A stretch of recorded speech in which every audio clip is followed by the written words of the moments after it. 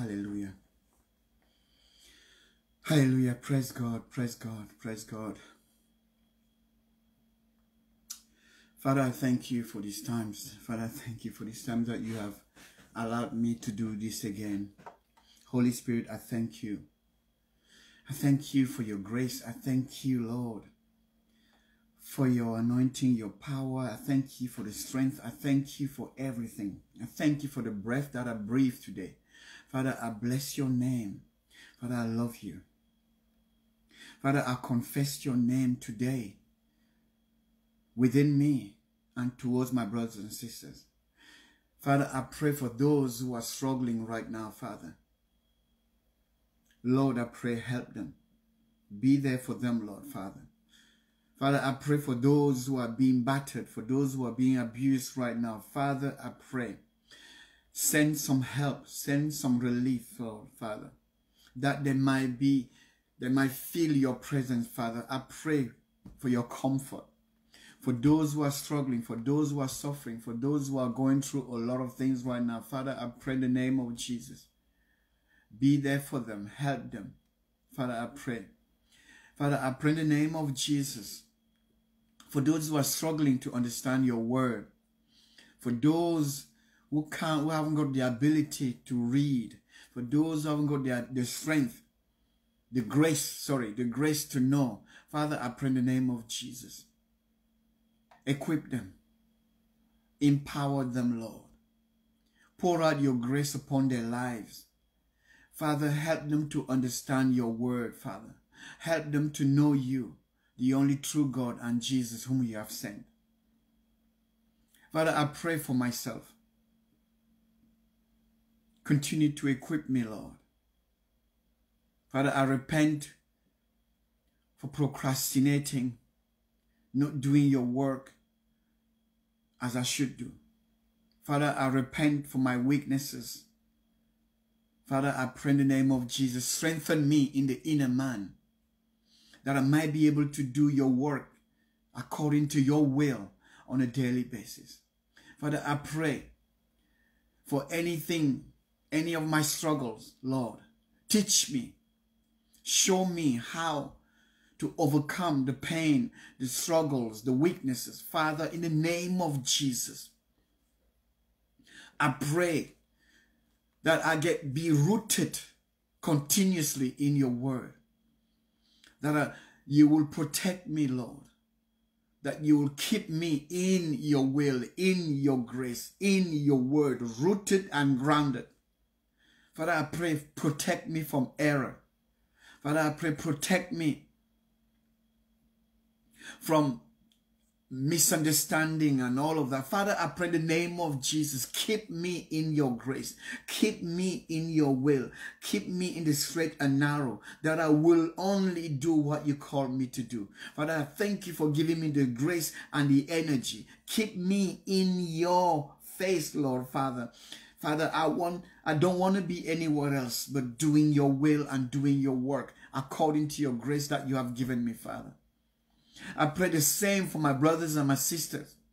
Those who are watching, those who will be watching after, and those that are destined to receive a word this morning. Father, I pray that they will not fall into religion, that they will know you, the only true God. For to know you is everything.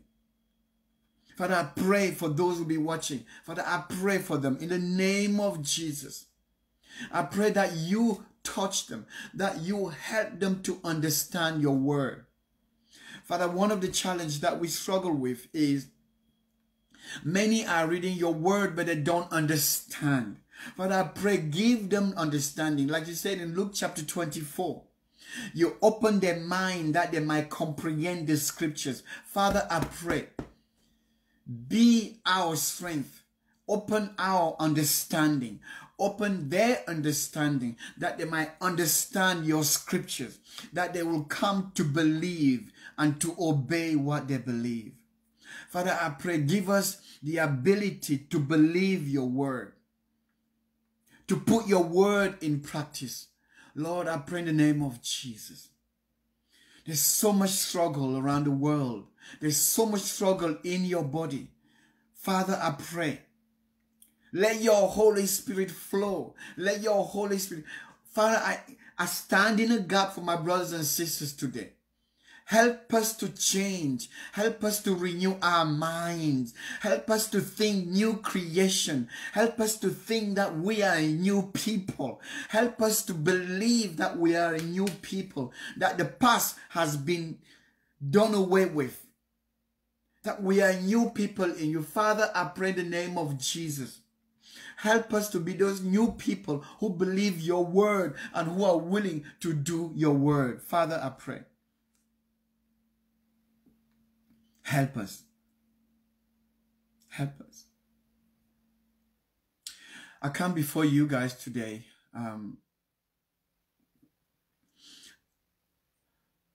Have you ever been in a place where you know what you should do? You know what you should do, but you haven't got the power to do it. Have you been in a place whereby you believe the word, you believe what God is saying, but you just can't manage. You just don't find the energy. You just don't find the ability to do what God has called you to do. Have you been in the position that you know what you should do, but you can't do it because there's something in you that is just making you weak? You feel you're struggling and it's not working. Have you been in the place whereby you believe the word, but you're struggling? You see, Christ is real. Christianity is real. Hallelujah. But he has to become a reality in our lives. He has to become a living reality in our lives. Yes, it happens that you know what you should do, but you don't have the power to execute what you should do. You know it's truth. You know the word of God is truth. You try, but you can't. You try again and you can't. You try again and you can't. It's not easy. But God. As you try and keep on trying, don't stop no matter what. Yes, it's not easy. Yes, it's difficult. And then you continue to struggle. And then at some point you pretend. You begin to pretend that, wow, you don't. No, don't pretend. Don't fall into the category of people who wants to be seen as though they do it. No. Humble yourself. You go on your knees and say, God, I am tired of playing church.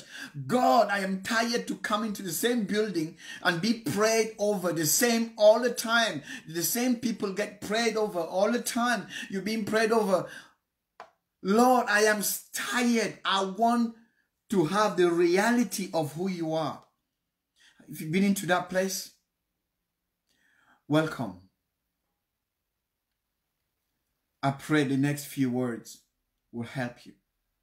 We're going to read from Proverbs. We're going to start from Proverbs. Proverbs chapter 23, verse 16. The book of Proverbs chapter 23, verse 16.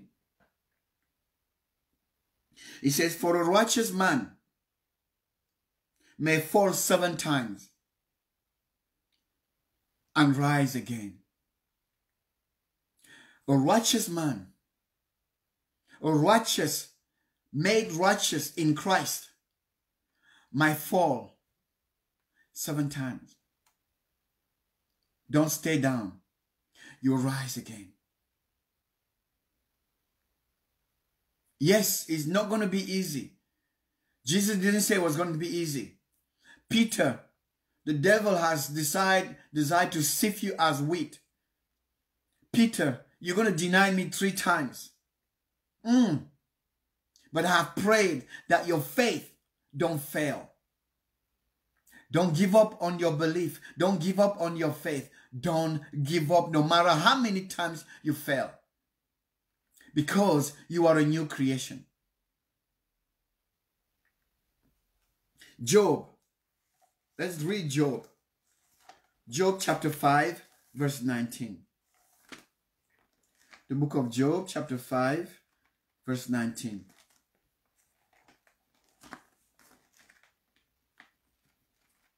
The book of Job chapter 5, verse 19. Because we need to see that the battle has been an ongoing battle. In the book of Job chapter 5, verse 19, it says, He shall deliver you in 6 troubles. He shall deliver you in 6 troubles. Yes, in 7, no evil shall touch you. He shall deliver you for 6 trouble. Amen. Hallelujah. He shall deliver you in 6 troubles. Yes, in 7, no evil shall touch you. Though you might struggle, though you're frustrated, the Lord will deliver you. You believe, but you have no power to put in practice what you believe. You fall again. You fall again. You fall again. You believe, but you fall again. You believe, but you struggle again. You believe, but you fall again and again and again. And you're asking why it looks like somebody is doing it right. It looks like this one seems to be going with God. Why am I struggling? Why am I falling again? Why am things not working? Why? Don't give up. Though you fall 7 times, no evil will touch you.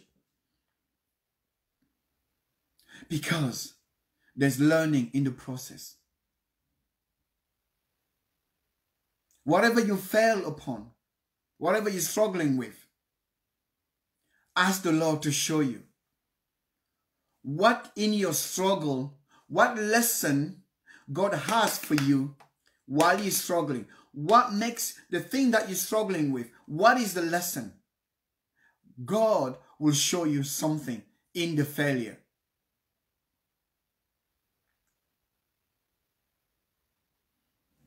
The key to success is sometimes locked in the failure. You fail so many times that you become successful at failure. Many men of God fallen many times. Though the righteous fall 7 times, they don't stay down. You get up. You get up again. You don't know why your family is disrupted. You don't know why everything seems to be pear-shaped. You don't know why, this one don't believe and that one believe and everybody's arguing. And you don't know why. Go on your knees. Hold on to the word that you have received. Go on your knees. Don't give up. No matter how bleak things look, no matter how dark things look, shine the light brighter. The thicker the darkness, shine that light even brighter. Meaning what? Hold on. Yes, abide in him. Keep on abiding in him. Don't give up. The worst thing is that you fall and stay down. He will get you to come, to rise again. You keep struggling. You keep believing. You keep falling. You keep believing. You keep struggling. You read the word. You know what the word says. But you have no power to believe. You have no power. It's not working. What's going on? You keep believing. You keep hating. You believe you have anger issue. You believe you have fear issues. You believe, but yet you know you are a new creation in Christ. Yet you know. You know that Christ has delivered you. You know that you have been saved. You're like a child who has £1 billion in a bank, but still a child can't touch it. It's like, what's going on?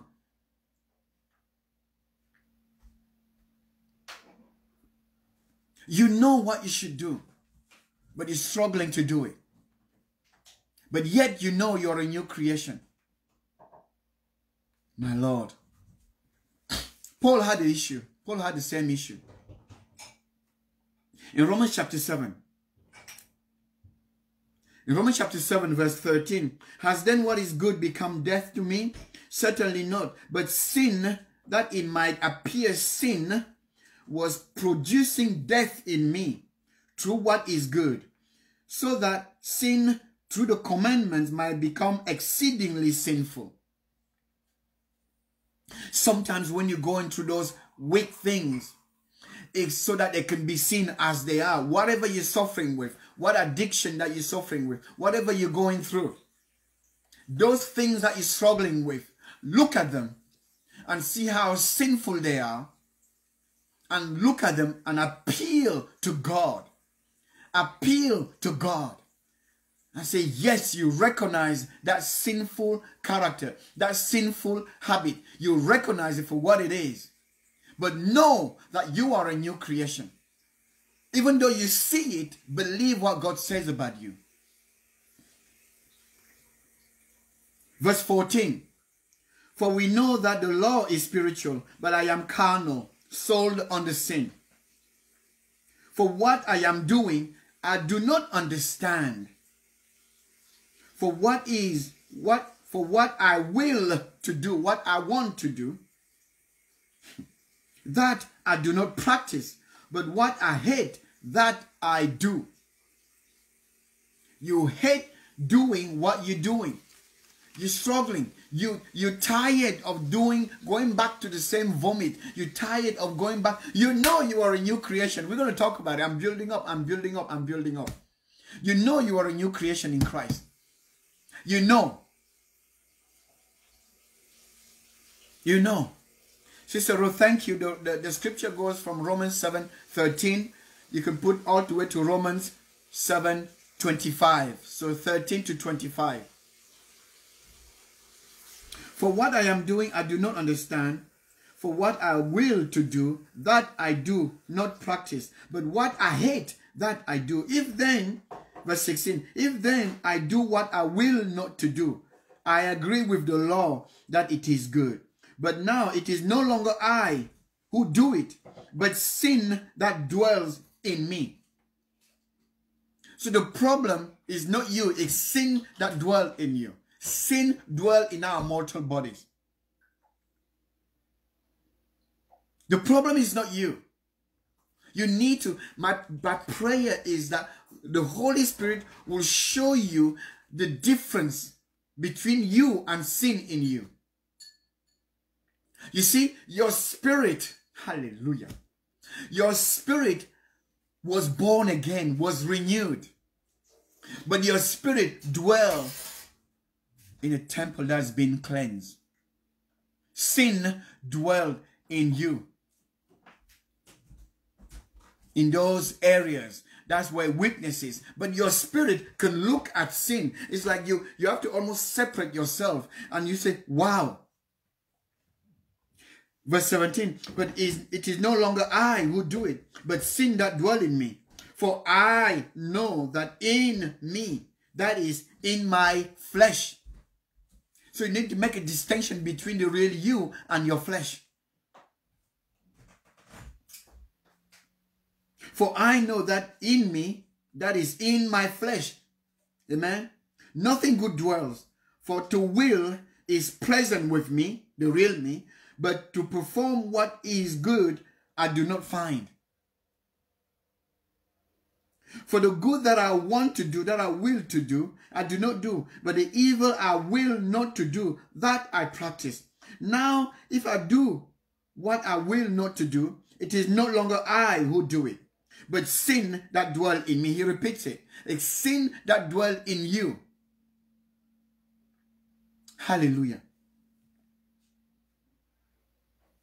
I find then a law that evil is present with me, the one who wills to do good. For I delight in the law of God according to the inward man. The real me, the inward me. I want to do what is right. I want to serve God. I want to believe his word. I want to do what is right.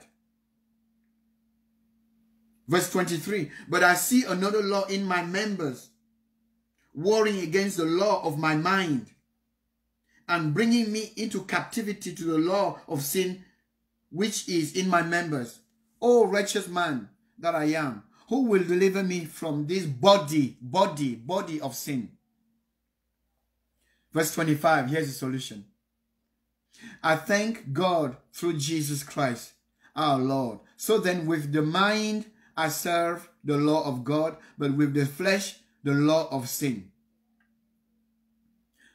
When those weaknesses come, when those issues arises, remember this. You are a new creation.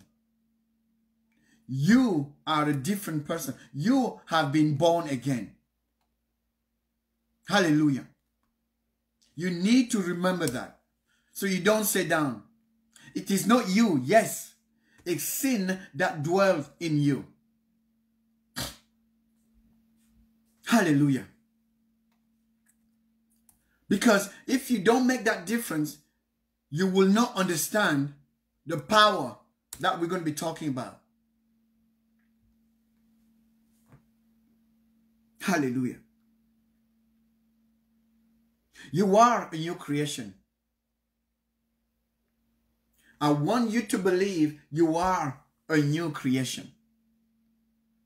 Though you might struggle, though you're going through some issues, remember, you are a new creation. When were you made a new creation? We're going to Galatians chapter 6, verse 15. But as usual, I'm going to read a few verses before that. So Galatians chapter 6, verse 11. We're going to start from verse 11, building up. So Galatians chapter 6, verse 11. See with what large letters I have written to you with my own hand. The same Paul was struggling. Hallelujah. The same Paul was struggling in the flesh. This is what he says. See with what large letters I have written to you with my own hand. As many as I desire to make a good showing in the flesh. These will compel you to be circumcised, only that they may not suffer persecution to the cross of Christ. Verse 13. But not even those who are circumcised keep the law. It's hard. But they desire to have you circumcised, that they may boast in your flesh. But God forbid that I should boast except in the cross of our Lord Jesus Christ, by whom the world has been crucified to me, and I to the world. I repeat this. Now you need to get this. This verse is key. Verse 14. But God forbid that I should boast except in the cross of Christ. Why do we boast in the cross of Christ? Why Christ died for you. He died for you to crucify that old nature that can't stop sinning. He died for you to crucify that old nature that cannot stop sinning.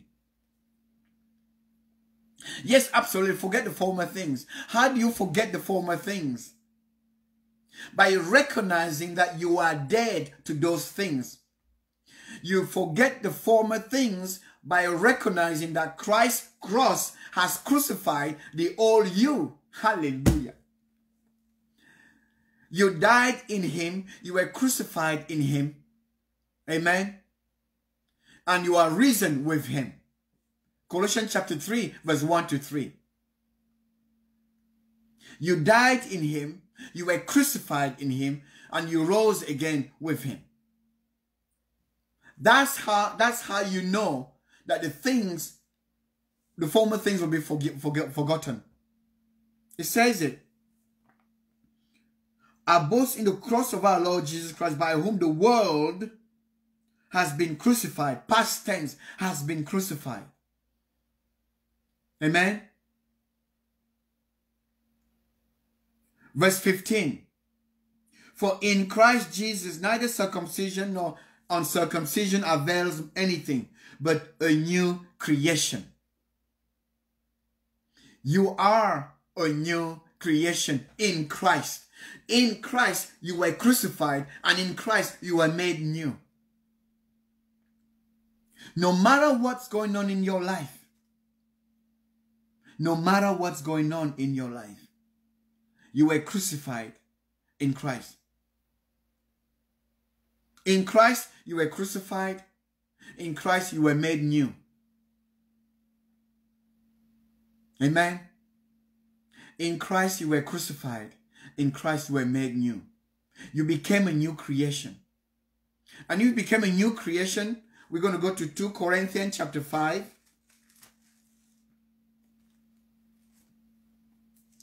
2 Corinthians chapter 5. Verse 15. Okay?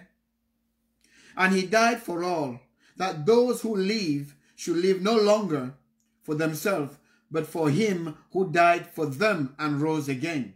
Therefore, from now on, we regard no one according to the flesh. Remember, the flesh was always a problem. So the Bible says, the word of God says, I don't look at my sister Ruth according to the flesh, meaning according to the mistakes, according to the faults, according to the flaws. We don't look at each other according to our past. In Christ, you were crucified.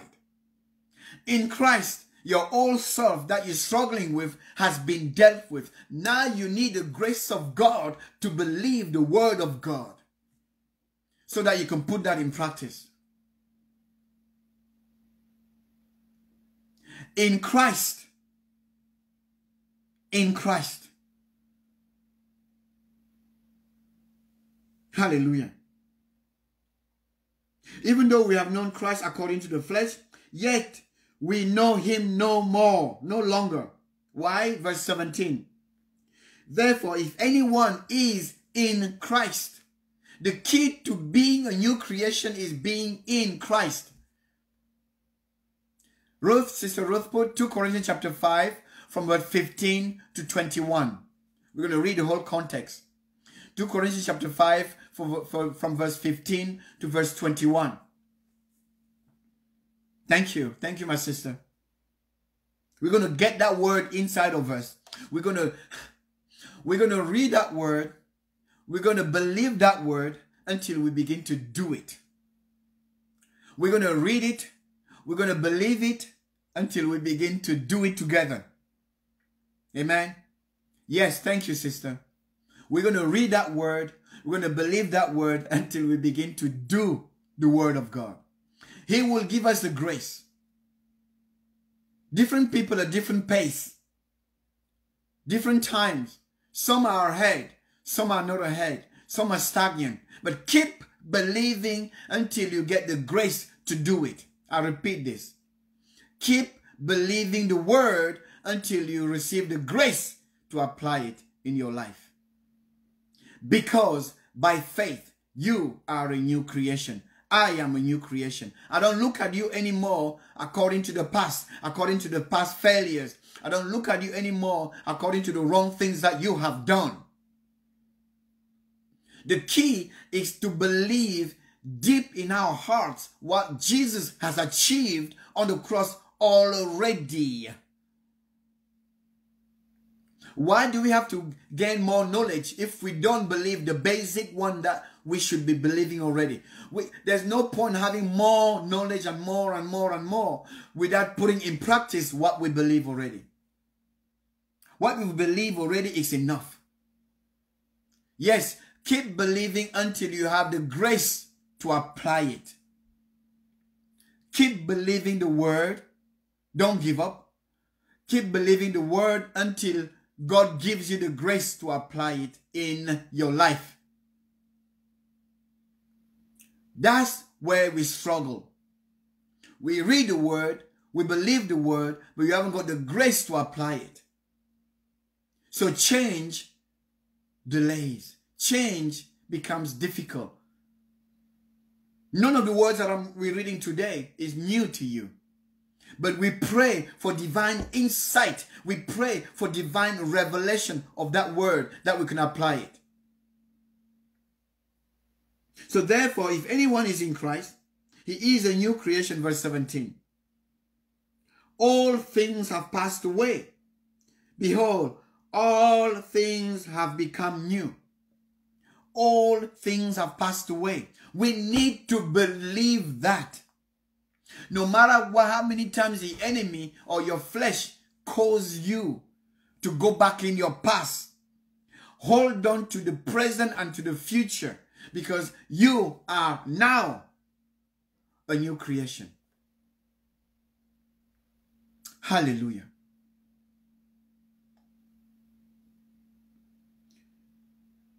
Hallelujah. Verse 18. Now all things are of God, who has reconciled us to himself through Jesus Christ and has given us the ministry of reconciliation. Hallelujah. That is, that God was in Christ reconciling the world to himself, not imputing, amen, not imputing the trespasses, not recognizing. God has decided to forget about your past. No imputing that, not putting that in your account anymore. Your trespasses, the things that you've done before. God has decided in himself to forget your past. Don't go back in your past. God wants you to forget the former things, because he has forgotten the former things. God was in your past, he's present, and he's in your future. Hold on to what he's saying to you now. Stop going back in your past. Stop having the triggers from your past. Hold on to what God is saying now. Believe it and ask him for the grace to apply it in your life.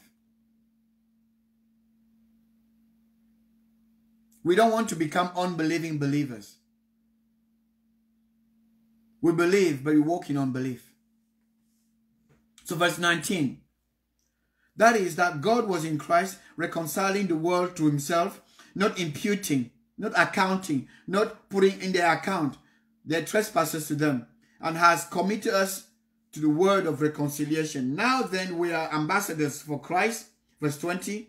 As though God were pleading through us, we implore you on behalf of Christ, be reconciled to God. Amen.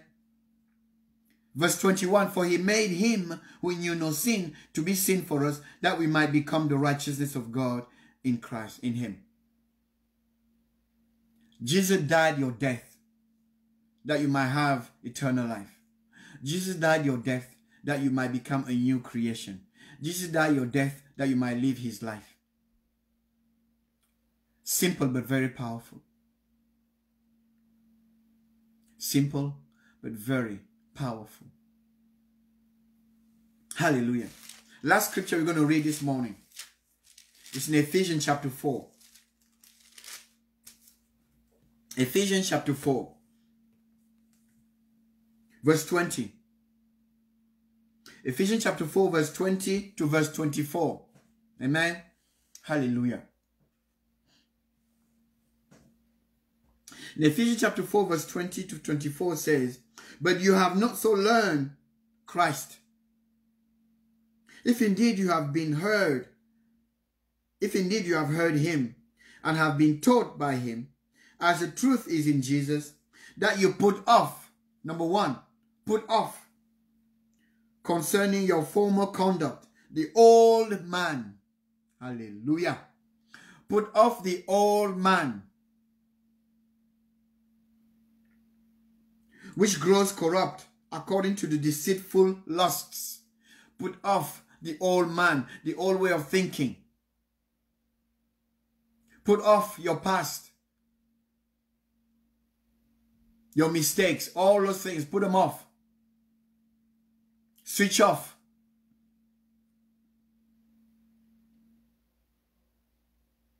Verse 23. And be renewed in the spirit of your mind.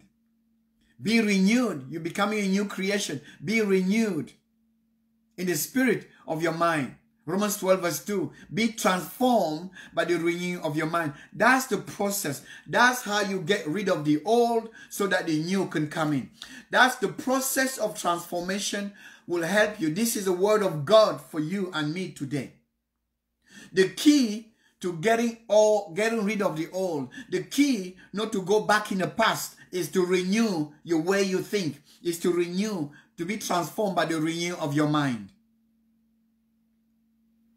How do you get rid of your past? By renewing your mind. Hallelujah. Hallelujah. I pray somebody receive this today. You get rid of your past by renewing your mind. And you renew your mind with the word of God. You begin to believe what God says, and God will give you the grace to apply what he says. So you put off, verse 23, you renew the spirit of your mind. Verse 24, that you put on the new man, new creation, the new man. You put on the new man, which was created according to God in true righteousness and holiness. Put off, renew, put on. I was going to say that's simple, but it's not. Put off, renew, put on the new. Put on Christ. Putting on Christ. To put on Christ, you have to put off the old nature. How? By being transformed in the renewal of your mind. How do you renew your mind? You renew your mind with the word of God. You read the word of God, you meditate on the word of God, you believe the word of God, and God gives you the grace to apply the word of God in your life. That's the key. That's what we're talking about today. You believe the word. Believe the word. Though you've fallen 7 times, though you've fallen many, many times, though you have been struggling many, many times, God still sees you in Jesus Christ. For when he died, your flesh was crucified. Hallelujah. Yes, my sister, with God, all things are possible. You have to believe. You have to believe. Keep believing. Don't give up in your believing. God wants you to continue to believe. Hallelujah. There's no way. Don't give up no matter how many times you fall. No matter how many times you fall, don't give up. Amen. We really, really, really have to focus on this.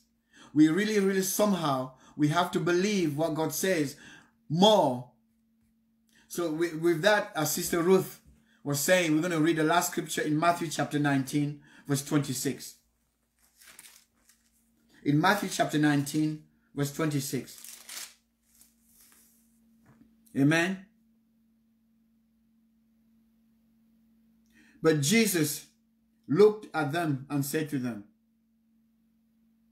because this is it's a very good context, and I thank you, Sister Ruth, for that. I didn't have that planned in my scriptures today, but thank God for you, for your life.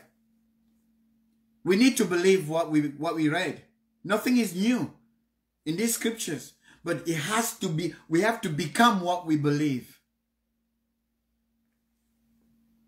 Verse 25, Matthew 19, verse 25, in closing. Verse 25 to 26, in closing. When his disciples heard it, they were greatly astonished, saying, who then can be saved? But, verse 26, but Jesus looked at them and said to them, with men this is impossible, but with God all things are possible. If you believe, all things are possible. No matter how many times you fall, no matter the issues in your life, no matter the pain, no matter the hurt, believe what God says and ask him to give you the grace to apply what he says. Thus, you become a new creation. Amen. Thank you for watching today. This study will be put on YouTube later. By the way, some of you are going to be watching the video. When it's put on the YouTube later, please share the video. Just bless people with the video, whether on Facebook, Gospel Rock, or on YouTube. Don't forget to click the like button and the bell so that whenever we're live, you can know that we're live and you can participate. May God bless you. Have an amazing Sunday, okay? In His grace. Don't forget, hold on to Him no matter what. Amen.